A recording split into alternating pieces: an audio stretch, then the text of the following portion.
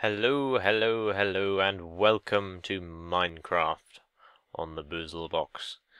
This is actually the first time visiting the vanilla Minecraft, the naked Minecraft, with no fancy mods installed or anything like that. There's some random bits of stuff down there. I'll show you that in a sec.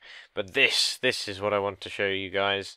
And as you might have guessed, it is a clock or a timepiece of sorts. It is my own construction. This is actually a countdown timer, which I've devised using redstone lamps, and you can't see, but behind here, I'll show you now, is a whole heap, and I mean a whole heap, of redstoney loveliness and pistony, yeah, pistony stuff, which is a bit like a bowl of spaghetti that's been tossed up in the air and stuck to the back of a large clock face thing. Right, so this is going to be the next tutorial. We're going to be looking at how to build clocks, basically. I'll go over how you could make a count up timer or a count down timer. You could even use this as just a counter and not actually have a timed element at all. The stuff down here, which I will just show you, this is an experiment that went a little bit wrong, because I made this thing to start with, just to kind of get to the grips. Pistons moving stuff in circles. Seems easy. Timings are a little bit interesting. But this is actually not the most efficient way of doing it. I then decided to make one of these tunnels where the colors kind of spin round and round. Let me just make it day, time set day. Lovely single player commands. Well, the in-game ones, not the mod. Yeah, so this kind of failed. As you can see, there was redstone all along here. But the pistons decided to destroy that, so it doesn't really work anymore. Although it was very cool and kind of like hypnotic, I suppose, when it was working. Right, now the other stuff. This is the, as I'm going to call it, the reading head of the clock, because you can program what the clock displays, and this reads the program because you have a redstone signal coming in, and then you have something to pick up the redstone signal. But if there's a glass block, no signal is transmitted, and if there's an iron block or a diamond block or a gold block, as I've used up there, a signal goes across, and they can then light up the individual segments on the clock face. And this bit over here is just some tinkering around with the actual timing systems, because obviously, ooh, nice music there. Obviously, this clock is actually timed to approximately a minute each. Obviously, this would show 10 minutes. I'll go activate it now. There's one button activate, so you could have it anywhere in the world. Just click, have a redstone signal to here, one click, and it all starts moving around. This diamond block, as you can see, starts going around the edge. And that times, you see it still says 10 here. This diamond block is like a cog. It times for 10 minutes. No, not 10 minutes. It times for a minute. That diamond block I can't talk today. That diamond block will go. Diamond block takes 1 minute to go round thing. There we go. I got it out. Okay, so it's going to take a minute to come around. It's about 30 seconds now. Still going. Now when that activates, it's going to cause, if I can get inside this infernal machine, it's going to cause this drum to rotate around. And currently this program states, or the program bar, that the clock face should show 0, which it does. And as you can see, it has changed to 9 minutes remaining. Obviously it counted that first minute out before it did that, and it will now just keep clicking around. And that block will slowly make its way around until 10 minutes up, and then it'll just go to 99 minutes and so forth. But you can, we will add a system to stop it at. at 0 minutes. As you can see, this block has now moved. Actually, it didn't move around, and I know why. There's a glass piece missing. So this diamond block is meant to be here, but because for some reason I must have broken a piece of glass, of which I love breaking things, the block will be here, and this counts for 10 minutes. So every time this diamond block goes round back to the torch under here, it changes the 10-minute one. So that is what we're going to be doing. That is what we are going to be doing. Brilliant. Right. The key ingredients for the clock deluxe, or the countdown timer. There's a lot of key ingredients actually, but what we're going to do first is we're going to make the clock face itself. Obviously this is the part that displays the time, just in case you were not aware of this. I'm going to build it quite close. Oh, that's just gone to, what the frick is that time? That's 7 minutes that was programmed in wrong.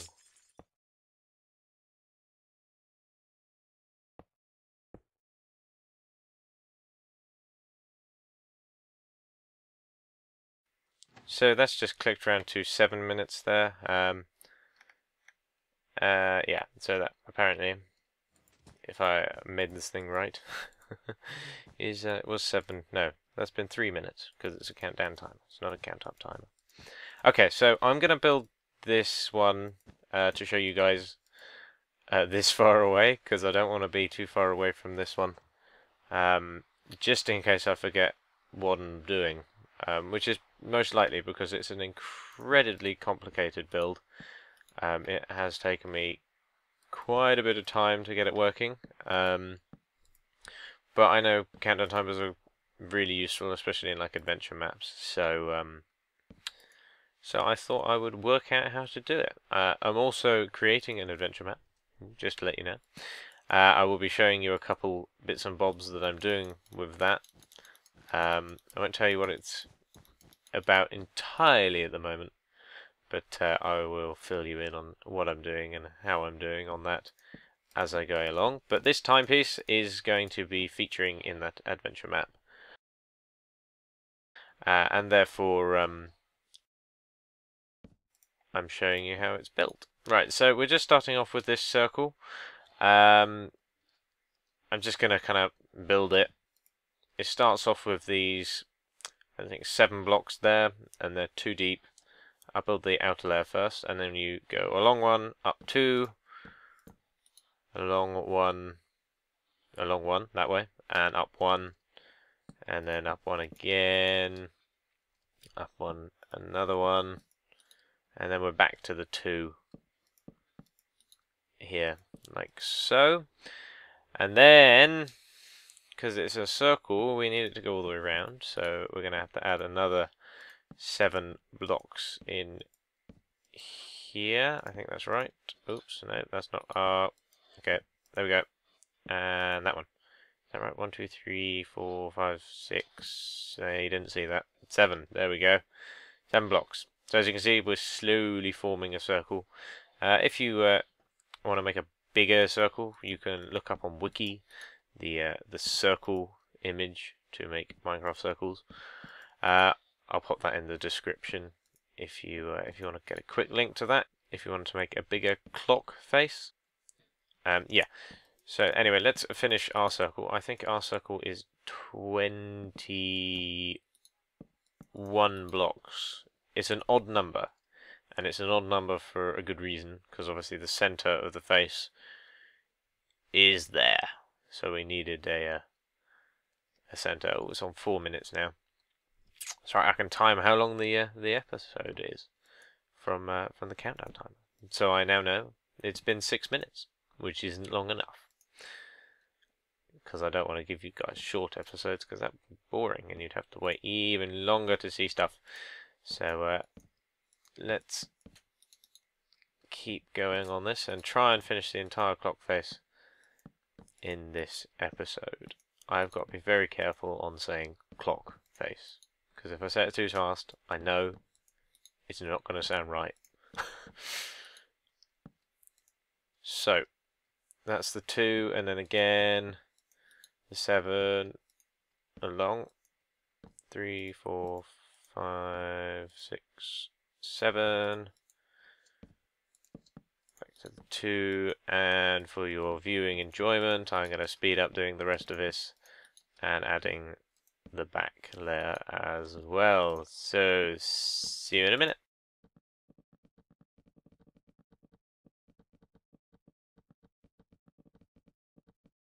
And there we go. Right, that is the face, well, the circular bit of the face complete. Now we need to find the middle, and to do that, it's very simple. You just find the middle block, the bottom part, go all the way up. Oh, if you can place blocks, apparently I can't. Destroy them, not place them. And then again find the middle of these blocks, and then just come together in the middle of the middle, and you'll find that that is the middle. I'm going to just stick a wooden block in there so I know that that's the middle. You take that out later. It's not really important. It's just so we can center the numbers on the face, or the bits of redstone lamp that are going to make up the numbers. Okay, so as we can see on this face, it's blocks of 4 redstone lamps. Or lamps, as they're now called, apparently. Well, they are redstone lamps, anyway.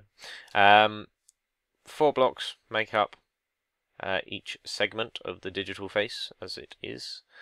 So we'll start with the first segment, and from the center, yeah, just checking I'm doing it right. From the center, you can place, oh, not there, 4 blocks, like so. And that makes up the first 4 segments. So we'll do it like this. Nice and simple, nothing too complicated to this design. It means it can be seen for quite a way away, which is good, especially using the black wool, which I'm using here to mark out the center. I'm also going to be covering the rest of the face in it, and yeah, that is right. And yeah, just using that to show up the lit redstone lamps, which it does pretty well. 0, 0 now. There is no time left, and in just a second you'll see it all click over, and it will say 9, 9. How close is it to doing that? Yeah, it's about 30 seconds away. So in 30 seconds, that will say 9, 9. Is it done yet? No. I'm impatient. I'm building a timer and I'm impatient. That's probably not the best thing I should be doing. It's nearly there. I'm going to show you it all go clunk in here. It's quite a interesting thing to see. You'll see all of these pistons go round. And now. And the whole thing kind of comes to life. Lovely. Okay, so let's continue adding these, or finish adding these, as they are kind of important. Only a little bit though, not that important. It's not like you want to actually see the time that your machine is trying to tell you. It's just sat there screaming it at you, with no way of informing you of what it actually is. Oh well, there we go. We can take out that middle block now, we don't need that. And we can add all of this black wool in here, preferably on that back layer only. So let's just add all of this in. Woolly, woolly, woolly.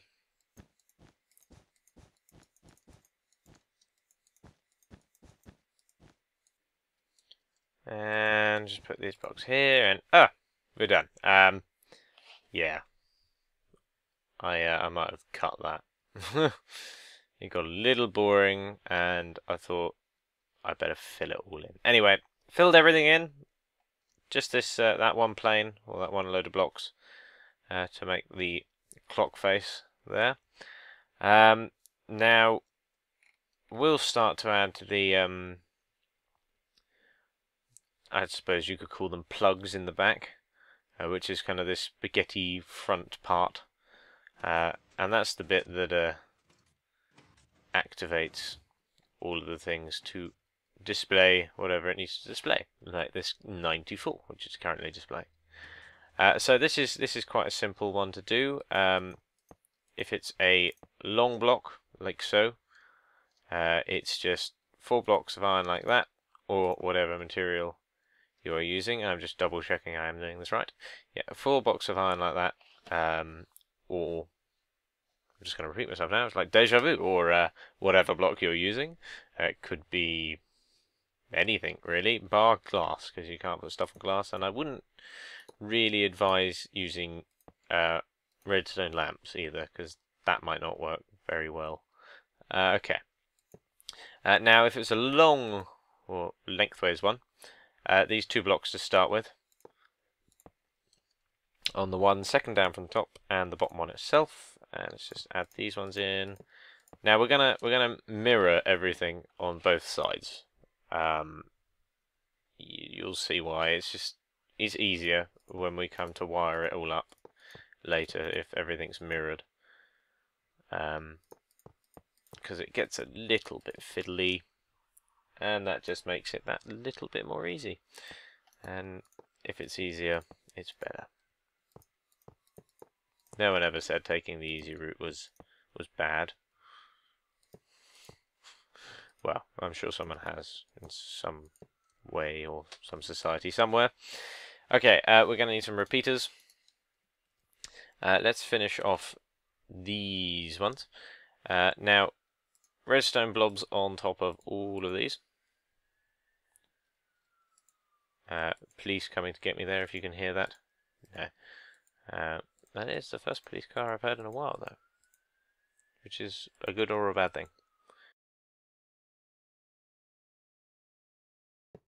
Okay, so now we place this block in between the other two. I'm using the redstone's teeny weeny block there to place the block on, just because it's easier than placing other blocks all around like this and then having to destroy them. So, easy way of doing it, like that. Like that, a little bit trickier to shoot the outline block there. Okay, now we want repeaters on all of these blocks. Now what that does is that will actually separate the signal sent by the repeater to both blobs of redstone on top of those blocks, and then the 2 blobs of redstone, the signal will be sent to both the redstone lamps above and below it, and therefore creating a nice and simple way to power that strip.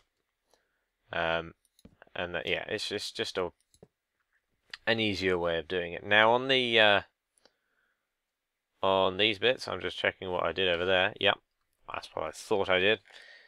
Simply a repeater and a redstone blob. The reason it's not 2 redstone blobs is because it would do that, and that's not what we want it to do.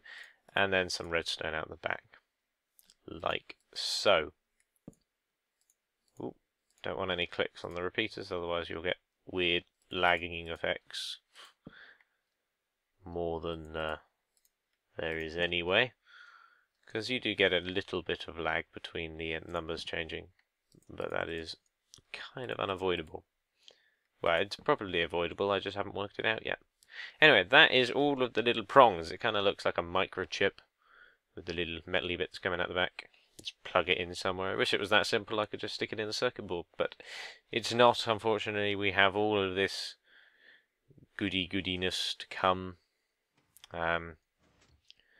My favourite, I think, is those gold and diamond blocks you can see there. They're like the programs. It's kind of like a binary code, as in the glass block is an off, and the gold blocks and the diamond blocks are ons. The diamond blocks just symbolizing 0, just so we can tell where it is. And I'll tell you why there are 2 zeros on the same on the same coding strip. We just come at a time when everything was moving. That was a little noisy. Right, so that's what we're gonna. That's what we've done. That's what we're gonna do. And that will be in next episode. So stick around, subscribe, like the video, and I will see you next time. Bye.